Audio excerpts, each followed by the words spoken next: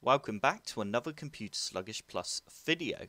Have you subscribed to my YouTube channel yet? If not, be sure to click on the big red subscribe button and press the bell to get notified when I upload a new video. In today's video, I will be showing you how to reinstall your shaders cache for Warzone on PC.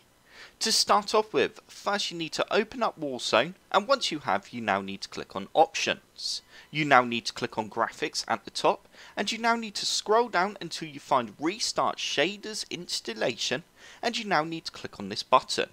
You now need to press Restart, and you will see at the top now it's saying installing shaders to optimize performance during gameplay, and this will help if you are having any issues in game and suffering a bit of performance problems. And it's also recommended to restart and reinstall your shaders cache when you install new graphics card drivers.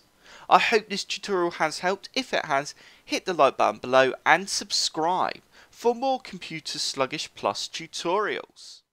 Don't forget to check out my social media channels and forum.